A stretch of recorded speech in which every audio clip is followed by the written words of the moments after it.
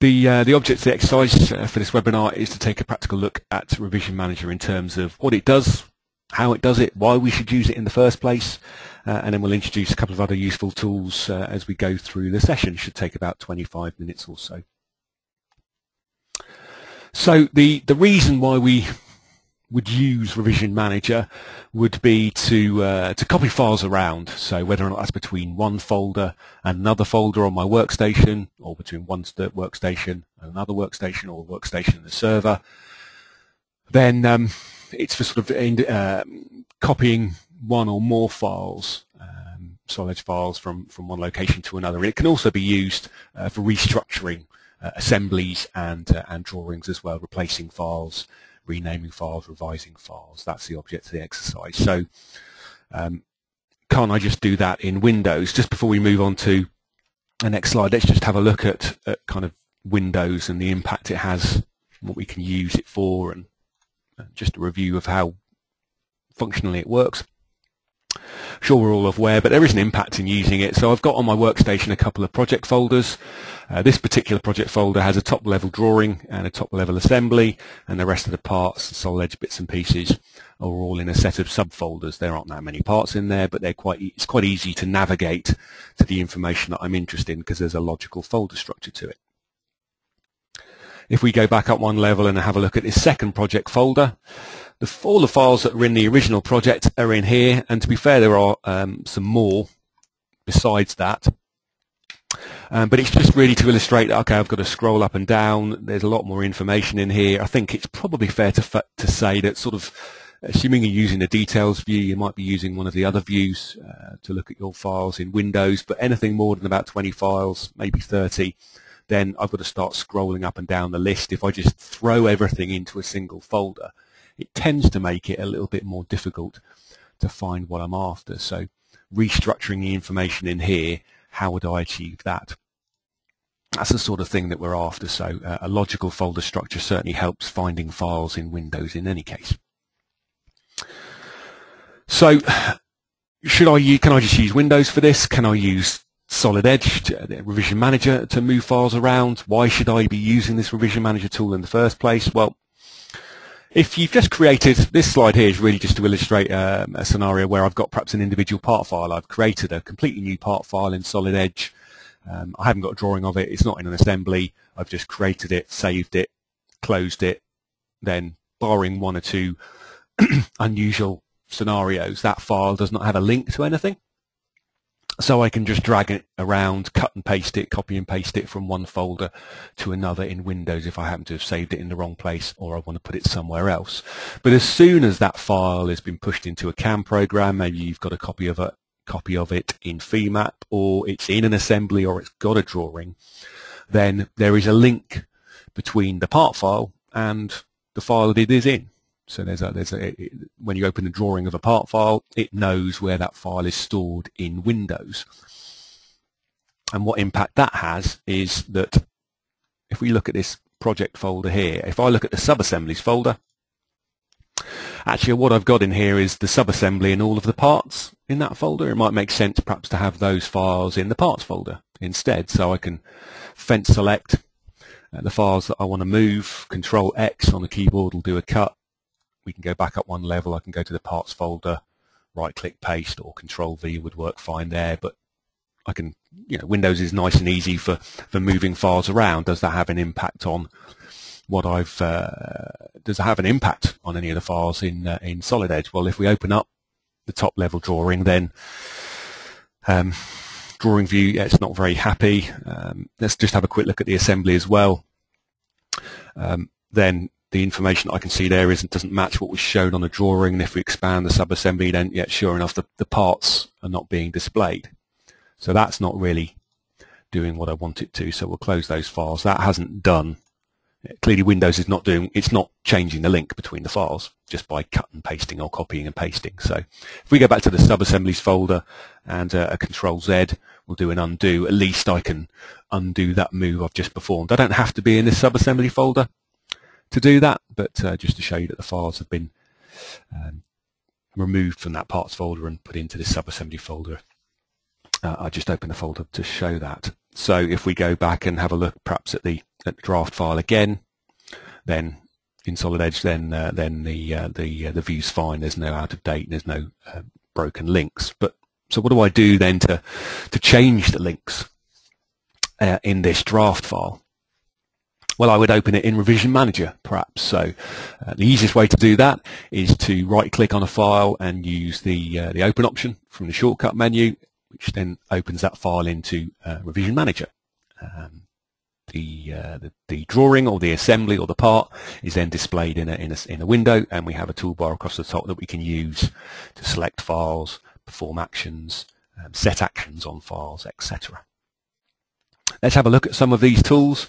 Actually, if we expand all, then we can see the assembly structure. You can use the little check boxes, little plus marks next to each of the files to do that manually if the assembly is a little bit bigger than just a dozen parts or so. So what we wanted to do perhaps is manipulate some of these files. I'm just going to go through some of the tools that we've got here. We can select all of the files using the buttons across the top. You can also select files using the buttons to the left. Click and drag or individually click will allow you to select files. You can use the Control key held down to select non-sequential parts, or if I select the bottom item and hold the Shift key and select the top part, it'll select everything in between as well. You can also use the button just in the top left-hand corner there where my mouse is at the moment, and that will also perform a select all. So there's various ways of selecting files, as we've seen, a number of actions that we can perform. Let's have a look at how they might work. We've got this select files option. Maybe I'm interested in a scenario here might be in an R&D phase, perhaps we name files a particular way, but once we've got them ready for drawings or ready for sort of design development, then we rename files perhaps. So what I want to do here is just run a quick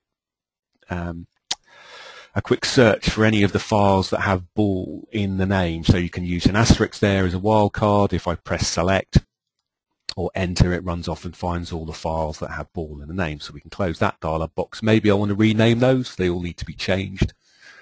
We can do a rename operation, and then you can start using this replace tool here. So actually what I want to do is replace ball, and we're going to replace that with a product code. Something like that, replace all, and you can see it goes in and changes the name of everything. And clearly if I just renamed a file in Windows, then it would do what it did before. It would break the link between the drawing and the part, or the part and the assembly. So by performing this renaming operation in Revision Manager, we are retaining the links between documents. Actually what we'll do is we'll do a select all, and we'll just clear action. So I don't want to actually change those just at the moment. I will just clear the action so that we can just show you a few other examples.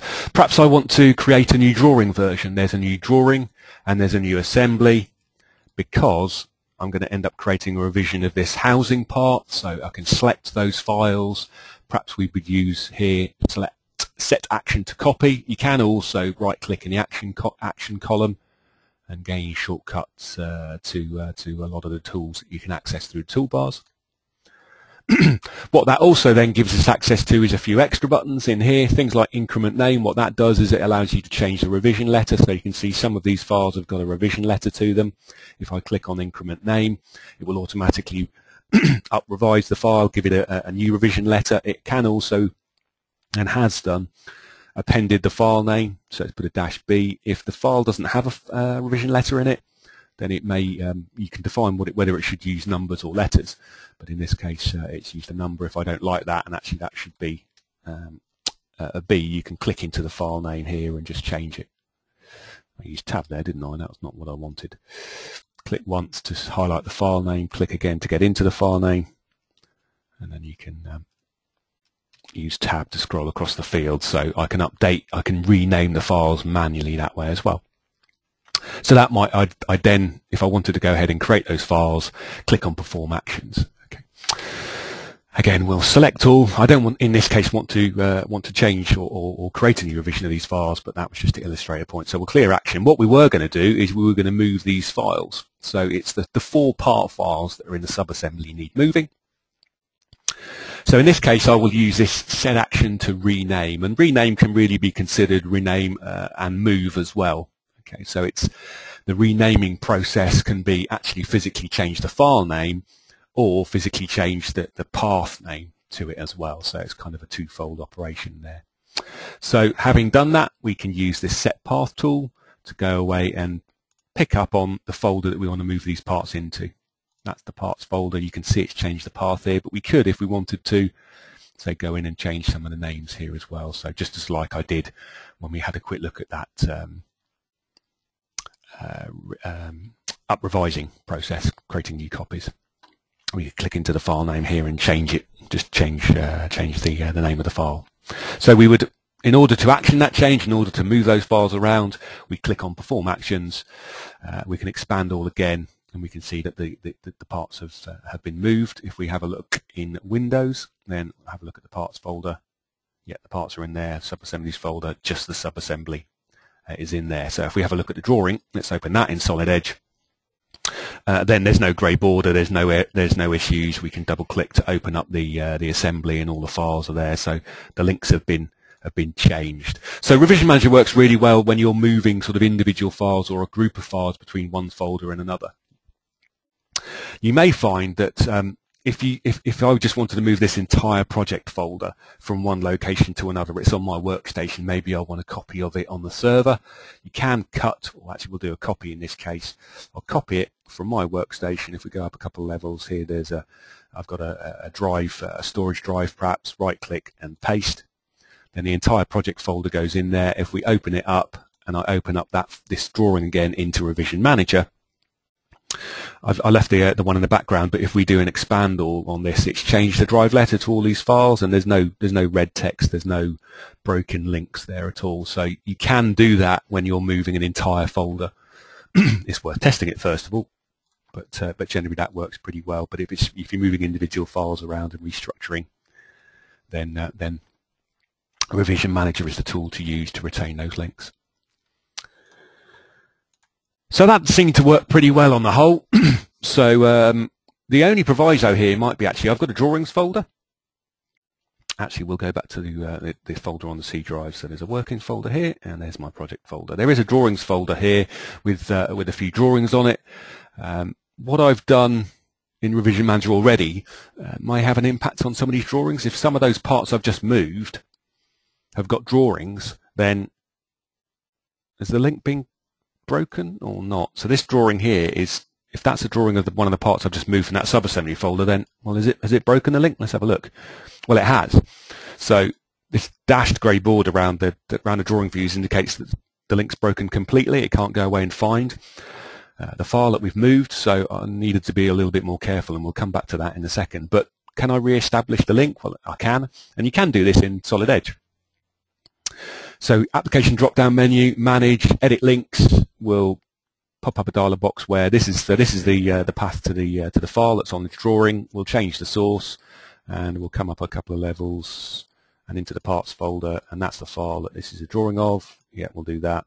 Close, and I don't need to update any of the drawing views. Fair enough, there aren't any dimensions in here. It's just to illustrate how the link can be retained. But if there had been dimensions, everything would have updated. I don't need to update any of the drawing views. The link is being re-established. So we can do that in Solid Edge, re-establishing the link between one file and another. So let's just have a look at again at a scenario perhaps where I want to kind of establish a folder structure in here, because I am finding it difficult. There's a lot of more data going in here, and there's going to be a lot more because this project's going to another 50 odd parts or 20 parts or whatever it is, and a load of other documentation. How might I approach that? Restructuring what's in this folder. Well, what I'll do here is we'll look to move not only the parts and sub-assemblies, but also create that drawing folder as well, and make sure that we capture everything when we do this. And what I mean by capture is make sure all the links are retained. So we'll open up the top level assembly perhaps in Revision Manager. I'm going to close the other entry that we've got, the other file that's open in Revision Manager at that stage. So here's our current top level assembly. So what we're going to do is we'll use perhaps select by type here. So I want to be able to go ahead and select all the parts. We're going to rename them, and we're going to change the path. So in this case, that's the project folder we looked at before. This is the project folder where these files are. So I'm going to create a new folder in there and call it part. And you can see it updating. So the way that the information is laid out in Revision Manager, here's the current files in the current document tree. This is what we're doing to those files, and this is what the new file path is going to look like. Those are some of the key columns.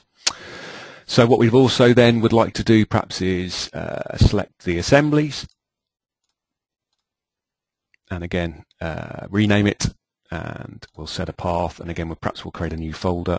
Just make sure you pick the project folder, otherwise it was going to create a new folder inside of the part folder. That's not quite what I'm after, and we'll call this ASM.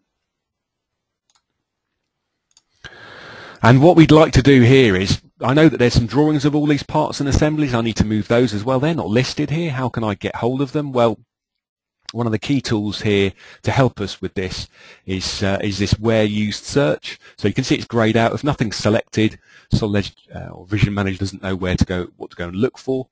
So we'll select everything, click on where used. What I'm interested in doing here is finding all of the links between the documents that I've got selected and the rest of the files that are in those folders. Finish. Typically what you do find is that the where used searches appear in the bottom window. You can see I'm clicking and dragging the sort of split bar up and up just to show the full results. I might just expand these or maximize the display here just to help us with this. So you can see that all of the items listed in the top window are listed in the bottom window, but there's also some unchanged items as well, and if we have a look at those, then it has picked up, there's an additional assembly here, but it has picked up the drawings for those parts that have drawings. So what we could do, as long as you've got an item selected in this bottom window, then we can go ahead and select by type. If I just click in the top window and select by type, notice that draft is grayed out. That's not really what I want, so I'm going to pick an item in the bottom window, select by type, draft's available to me. I can probably mark up checked, but we'll turn it off. Click on OK. All of the drawings are selected. We can set to rename, set path just like we did before, pick the project folder, and we can create a new drawing folder that goes in there. Click on OK, and at the moment nothing has actually been actioned yet, so perform actions. If we click on that, Solid Edge will run off and create, or Vision Manager will run off and create those folders. So here's our original folder. These folders weren't there a minute ago, but all of the drawings, the top level drawing included, has been moved across into these folders.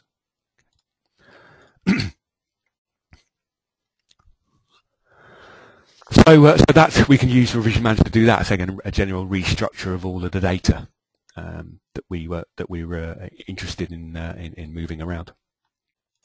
Just having a look at perhaps one or two of the other components in this folder.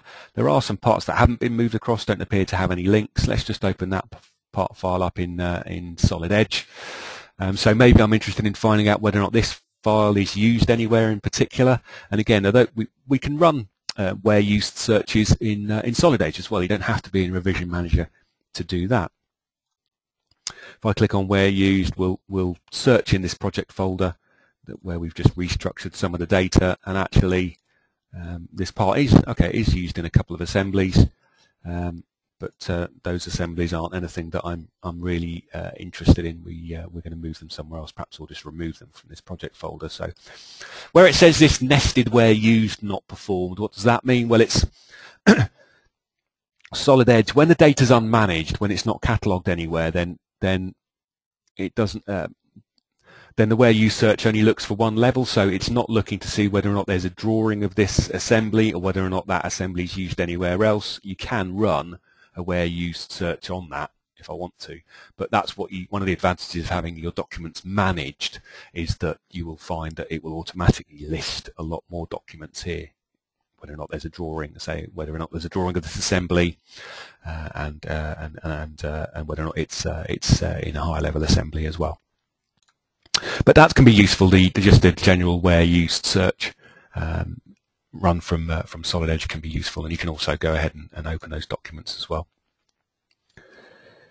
Let's pop back to to the PowerPoint for a second. So that is a sort of a manual manipulation, restructuring, copying of files using Revision Manager and retaining links as well. So there is an assistant tool as well that can help you a little bit. So if we pop back to Revision Manager, again on this Tools tab where we had a quick look at the Where You search, there is an assistant tool, and you can use this. It kind of comes up with a number of wizard-style steps that can help you to copy files or move files, perform a particular action on a set of files. So again, maybe we just lay out a quick scenario here. I've got a sub-assembly on my server, and it's ready for manufacture. All the files in it, maybe it's these files that are in this handle and ball, and actually what we'll do is we'll close these files. As long as you don't have to have any files open in Revision Manager, you just have to have the Revision Manager tool open to access the assistant. What perhaps we'll do is we'll copy a file. I want to go ahead and copy that sub-assembly. So if we go up to, we'll just assume that this is on the server. I really want the parts that are in this sub-assembly, so we'll open that up. I want to copy all the files that are in that assembly. What I'm going to do, say perhaps the target here is we're going to run a batch converter to create a load of IGES files, and then we're going to send those off to the manufacturer. But because these files are in a sub-assembly, I don't want the top-level assemblies to start looking at the files I'm just about to create on my workstation, which is why I've picked this bottom radio button here, because I'm just going to throw them away. If I was creating a new revision and I wanted the references, that all of the parts, all of the higher level assemblies to use the copy I'm about to create, then I'd use the top one. So yeah, don't let any existing references look at these files, the ones I'm just about to create. And I'm just going to copy them onto the temp drive. Maybe I've got a temp drive on my workstation. I can run the batch converter and then throw them away, those Solid Edge files. Click on Next. Just a quick prompt to show you that Solid Edge or Revision Manager is going to set this up for us. So here's our assembly. Here's all the parts, and actually this particular part, the sub-assembly itself, I don't need. So we'll right-click and clear action on that. But everything else, it's going to create a copy of those files and put them into. Actually, that doesn't look like it's set the path to the temp folder. Maybe let's just change that. Let's put it in temp. That's better. Perform actions, and it's created a copy of those files. So that's another way of kind of accessing these tools, is to use this Revision Manager command as well. And one of the advantages of using Revision Manager, especially if you're using or moving a top-level assembly or top-level drawing, is that it can recreate the folder structure for you a little bit more easily than doing it manually in Revision Manager. What you'd almost have to do in Revision Manager, the example I showed earlier when we restructured that data in that second project folder, I created 3 folders manually. Now, if that data that folder structure had already been there, and I just picked the top-level drawing and I needed to move it somewhere else, then I could have got the assistant tool to recreate those folders for me rather than having to go and create them manually. So that's one of the advantages of the assistant tool. Okay. Is there anything else? Is there anything else that I can help to keep links or to re-establish links for Solid Edge files? There are. So the first item there, help with linked CAD files. I was going to cover a topic, but I'm actually going to leave it for a later date. There's a useful tool. I'll mention it anyway, but there's a useful tool called Link Management, which you can set up through file locations, which I'm going to cover in a future session. But we will look at copying files to a new server. If perhaps again, a scenario is our current server or is getting a little bit old. It's running out of space. We've got a new server or a new storage device. We want to copy all of the data on our current server across onto the new server. We're happy with the folder structure.